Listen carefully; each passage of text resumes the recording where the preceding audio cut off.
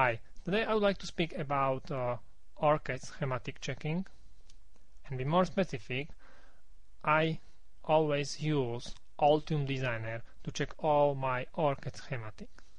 Why that? Because I think Altium Designer is excellent tool for net browsing. Okay, let's try check schematic in Orcad. What you would normally do? Go to the first page, select first net, copy. I need to be sure I'm looking in whole project and find the net in whole project, and then go and check where the net is connected. Yeah. And then basically go through all the nets on the page and check where they are connected. For this page, it's relatively simple because it's clear. You can just go through the order and that's it. But if you have schematic like, for example, power supply, yeah, there are a lot of small nets, and what can very easily happen is you can miss a net and you will not check it. Or what sometimes may happen is these are relatively small paper format. This is just A4, but if you use larger paper, for example A3, then you can have much more nets in one page. And then what may happen is, as you can see, Orcad just highlight the page or the net just with this purple color, and it's very easy to miss if the purple color is somewhere else on the page. You just may not spot it and you miss the connection. And for me it's important, do not miss any connections, and especially in case when I spend, for example, a week of checking schematic, I need to be sure that after this whole week of checking schematic I didn't miss anything. Otherwise it's a wasting of time,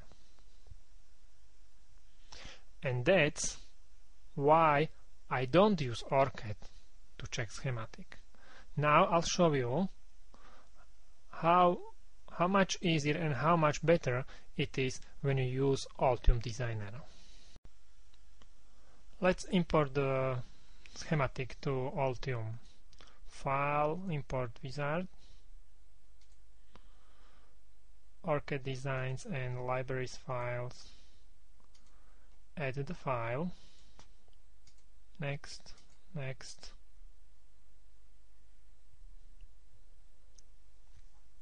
next, next, next, next, next, and now just wait.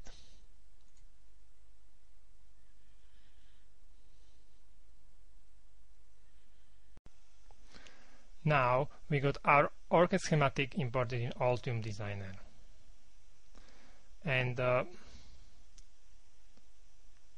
all the magic is behind this Navigator. This is why I use Altium Designer to check Orcad schematic. The Navigator has 4 windows. The first window shows all the pages in our schematic. The second window shows all the components on the selected page. Okay? No components. Here are all these components are on this page. Third window shows all the nets on the selected page. And the fourth window shows where the selected net is connected, but in whole schematic, not only the page.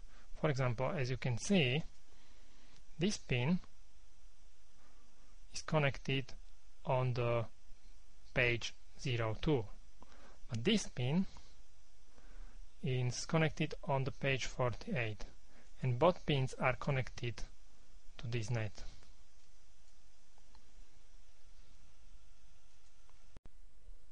And one more thing, comparing to Orcad. You remember, when you select net in Orcad, it looks like this. Yeah, and you need to be careful, and when you are checking schematic, you can't miss the selected nets. And sometimes it's quite difficult, and what may really easily happen is you just will not spot, for example, this small net, yeah, and you will forget to check it. Comparing to Altium Designer, there is this feature. It's called Show Graph. And every time when I select a net, then all the pins are connected with these red wires. And it's impossible to miss net on the page. You immediately see where the same nets are connected. It's particularly very useful for powers. As you can see here, you can easily check if you, for example, if you have more, if you use more power supplies, then you can very easily check if the components are connected to the right power.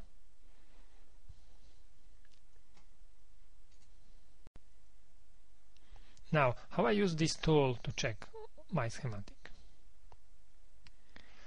I go through each page in my schematic, and then on each page I go through every net on the page, and for every net I go through all the pins connected to the net. By this technique I can't miss anything. I just go through all the nets and all the connections in my schematic. Now a practical example. First page, no components, no nets, no pins connected. Second page, I select first net on the list, and I'm going to check it now. This is actually power net. Then I'm not going to. I don't want to confuse you because there are a lot of pins connected to the power net. I will select a simple net. For example, this one here. When I'm checking this net, it's connected to this clock, okay, and it is also connected to this connector, okay. And these two pins are all the pins where the net is connected. Now I can go to the next. Again, I can check it's connected to the connector and our CPU, and I go through all the nets just as they are here. I will find a better example to show you how the signals are tracked. For example, this one. Yeah? As you can see, this pin has a series resistor. Then it's connected to the CPU and to the resistor, and I want to follow the signal. Then I go to the resistor, it's this one, and I select the other pin. Yeah? Now automatically here we can see where this pin is connected. It's on the net called MMC clock, and the pin is connected to P9. I'll check, yeah, is it what I want? This is the resistor, this is the pull up and pull down, yeah? And I can check easily. And again I can go back, and that's it. And I can continue now with next signal.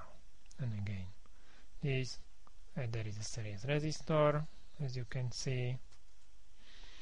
Now go to the pin and see where it is connected to the connector. Okay, I go back.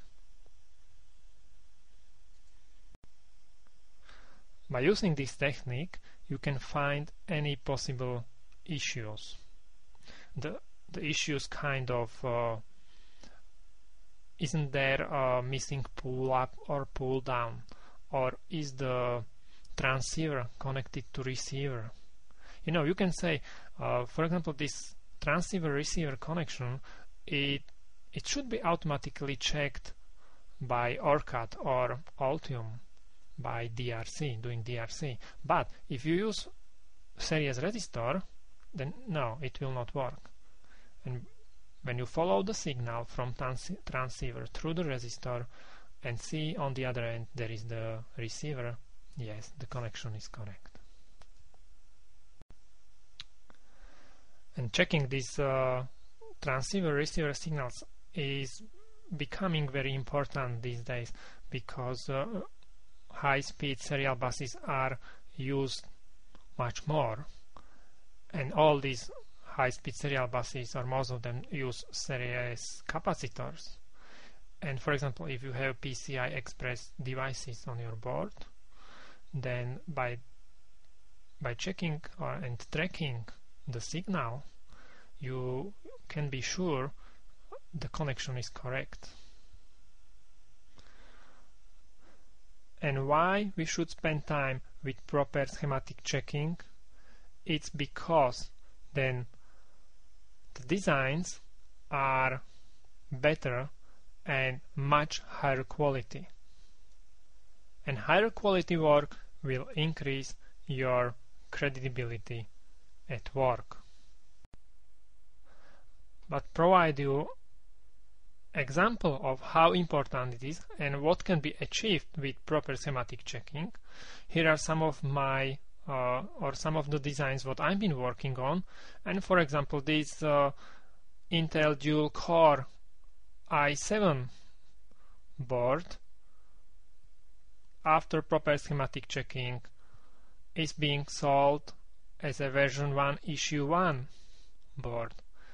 Also this, for example, this Intel Atom board, again, is being sold to customers as a version 1 issue 1. That's why proper schematic checking is really important. That would be all for today's video. And you may find interesting also my other videos, for example this one from DDR2 routing. Or if you would like to know more about me, just visit my website on fedevel.com. Thank you for watching.